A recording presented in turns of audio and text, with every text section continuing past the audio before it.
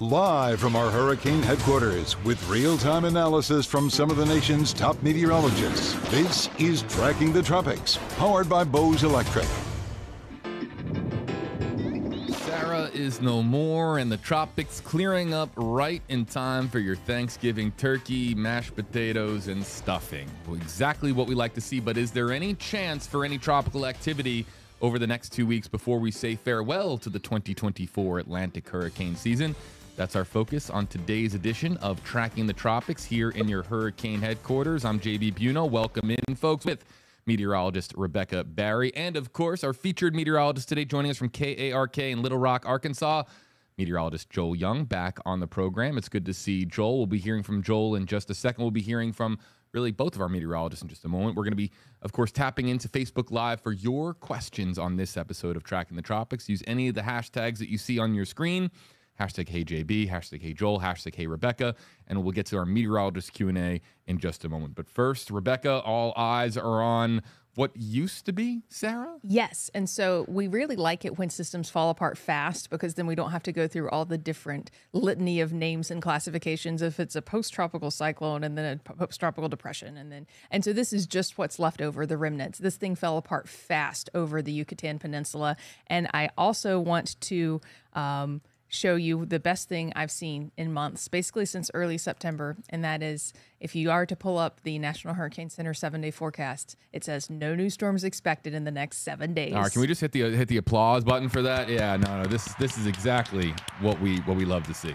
We like to have this by October, but we're a month late. We're getting it by Thanksgiving this season. It was a really, really backloaded season. It didn't follow that traditional bell curve that we see a lot of those systems, a lot of the seasons following. And so nothing left of Sarah, but I did want to show you that it's actually kind of juicing up our cold front that's moving through tomorrow. And so the remnants of Sarah are drifting northward across the Gulf. We've got one of the first powerful cold fronts of the season for the Southeast sweeping through Texas and Louisiana yesterday, through the deep south today, and eventually headed our way as we make our way into tomorrow. And so that's going to provide us with a juicy round of downpours and then a big cool down right behind it. So Sarah's enhancing our chances for showers tomorrow with the cold front that's pushing through kind of overnight tonight, early tomorrow morning is when the first of the rain arrives. So that's all that is left of Sarah. That cold front clears us out, and then we've got high pressure sitting over the southeast, particularly over our state.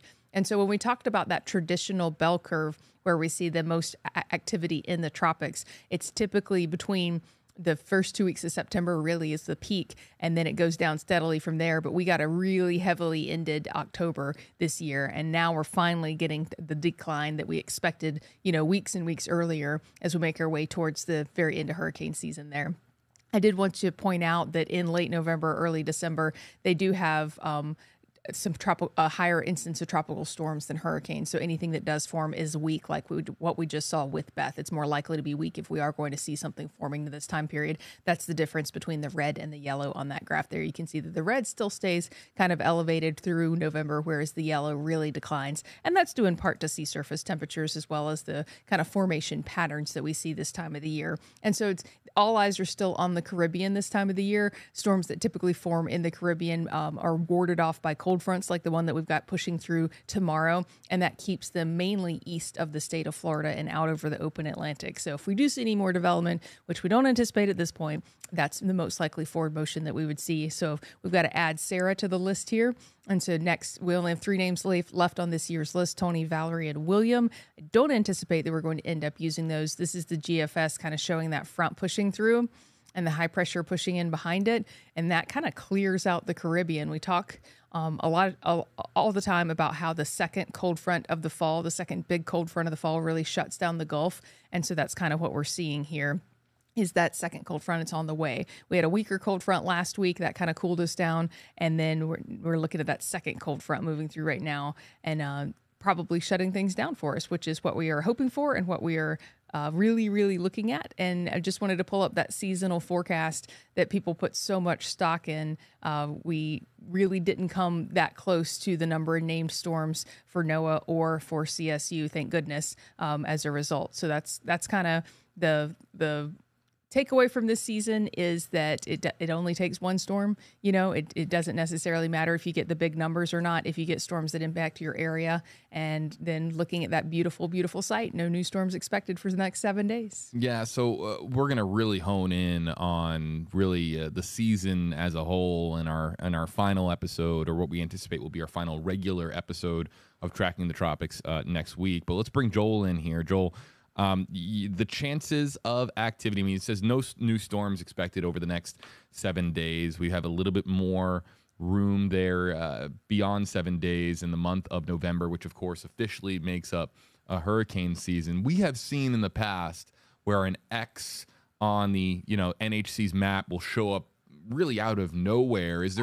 What are the chances in your estimation that we see something between now and the end of November, or really now and the end of the year, because we know that December storms, even though rare, they are somewhat so slightly possible? Sure. I mean, I feel like this season we've had so much activity coming out of that Central American gyre, the southwest part of the Caribbean. And I wouldn't be surprised if we still see some activity there, but I don't think we're necessarily, as you mentioned, you get these cold fronts that come through and it starts to shut things down in the Gulf. It'll probably shut things down to some extent in the Caribbean as well. So do we get any more named storms? I wouldn't be shocked to see one maybe develop and affect some of the Central American countries there. But as far as actually getting in the Gulf, we're going to be getting more cold fronts. I mean, it's that time of the year. So whatever does get in the Gulf, I think, like Sarah, gets sheared apart. So that is at least my hope, my thinking. But, we'll have to see going forward there. Absolutely. And hoping for really quiet La Nina for the Southeast as well. Winter, Sure. typically a little bit quieter, a little bit warmer. And so with the cold fronts that are finally arriving, it feels like they've been a couple weeks late as well. We're looking at our first big cool down, and that is the turning point for sea surface temperatures. They don't respond nearly as quickly as air temperatures do, but once we start to get the fronts, those sea surface temperatures really start to come down as well. So that's going to help us out immensely, especially with all the shear and then some slightly cooler sea surface temperatures. I think a lot of us are ready to just kind of hang tropics up for the season and move on.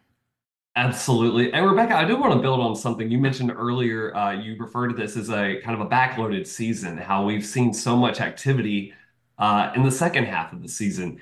And I wish I could say exactly where I saw this, but I've been trying to find a little bit more of the why. I've seen where there's been some correlation between a backloaded season where you have more activity in the second half of the season and during La Niñas, how you can get more frequent cold fronts. We've talked about with our viewers that because of this as a possibility, maybe we get some colder snaps in the month of December. For us here in Arkansas, we don't have to go very far back to find a season that, as an example of this, would be 2022. You guys had Hurricane Nicole that affected Florida, and it wasn't very long. A few weeks later, right around Christmas, we had a deep cold snap that came through here, and it was pipe breaking weather there through Christmas. So I don't know if y'all are aware, if y'all have heard anything about that correlation. If you can point me direct to the direction of any research that's been done along that, I'd be interested in it. But Yeah, that would be fascinating. Here in Tampa, it's hard to tell the difference between 73 and 78 sometimes. So those Right. cold snaps aren't quite as dramatic as what you guys get up there in Arkansas. But certainly the disruption in the jet stream does seem like it would be a lot more viable.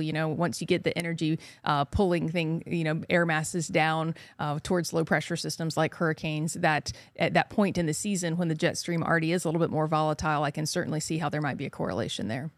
yeah, definitely. So curious, you guys, there were all the models last week that showed Sarah curving into the Gulf, curving potentially into the state of Florida. We had talked, and here they are, Rebecca, pulling them up right on cue. We had talked about this, again, for people just joining the show. If you're seeing this and freaking out, this is a graphic that we had built last week for what Sarah was anticipated to do. But I'm trying to understand what exactly happened to Sarah and whether or not these projections were considered to be accurate or inaccurate, Rebecca. Well, obviously inaccurate since we're not looking at a stronger storm headed here. But what the nuances that we're not considering is how much time it spent over land, and it wasn't incredibly formed when it started to move over land. It did not race over the Yucatan Channel and the Yucatan Peninsula there. It really lingered there, and so some of the mountainous regions did a number on it. But also what models do not take into account is what month it is. And so they do take into account a lot of the factors that would have predicted Sarah weakening, but it's just not taking into account all of the different dynamics that Sarah might have been up against because it is November instead of August. And so I think that that's a weakness in the forecast model. And that's one of the reasons you have human forecasters looking at all this data and saying, I think there's still a lot of uncertainty here. And so normally when you look at forecast models that are this close, your gut would say, no, there's a ton of certainty that we're going to be looking at a panhandle storm or a Florida storm within 2 weeks. But this month, with a lot of the shear that we see, with a lot of the features that we expect to develop, like the front we're dealing with tomorrow, and that's already halfway across the Gulf, we can say, no, as forecasters, we know that there's not as much certainty as if this were a September or an August storm. Joel, anything to add there?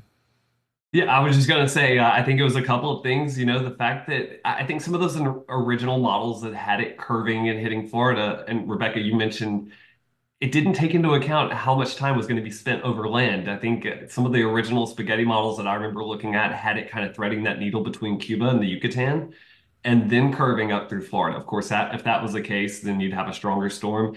But also when it did take that, it took more of a western track. It went over the Yucatan, spent more time over the Yucatan. But as soon as it got off the Yucatan, it was in that sheared environment. So it didn't last very long, obviously.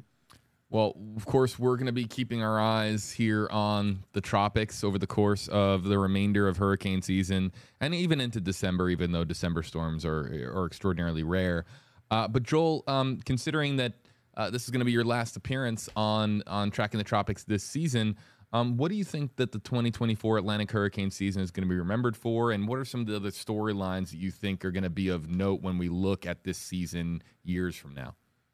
I think I think it's hard to think about this season without thinking about Helene. Of course, Milton was terrible and some of those, but Helene, just the anomalous nature of how you had it going over such high mountainous terrain, an area that's already vulnerable to flash flooding, and then an area that had already been affected by a lot of heavy rainfall in western North Carolina before Helene hit. I think that's going to be that. By far has to be the storm that's going to stand out in so many of our minds when we think of the 2024 hurricane season. Milton, and for y'all, I'm sure Debbie would be memorable as well. So, but I do think just the anomalous nature of not just Helene at landfall, but Helene when it made its way inland. That was just, I think that takes the cake. Yep. Definitely the storms that we will be remembering and storms that will likely be retired off of the list for future hurricane seasons. I'd like to thank Joel Young from KARK, Little Rock, Arkansas, joining us here as part of Next Star Nation on Tracking the Tropics. Really appreciate Joel's time. Of course, give him a follow on social media, you guys, as part of the storm team there in Arkansas. Meteorologist Rebecca Barry, myself, will, of course, be looking at the remainder of hurricane season on next week's Tracking the Tropics at 12:30 Eastern, 11:30 Central, as we kind of put somewhat of a bow, I guess, if you will, on the 2024 Atlantic hurricane season. We'll also keep you posted on any development on trackingthetropics.tv. For Joel and Rebecca, thanks for joining us. I'm JB. We'll see you next time here on Tracking the Tropics. Find Tracking the Tropics on these platforms. And for storm updates, the latest models, and helpful resources, visit trackingthetropics.tv.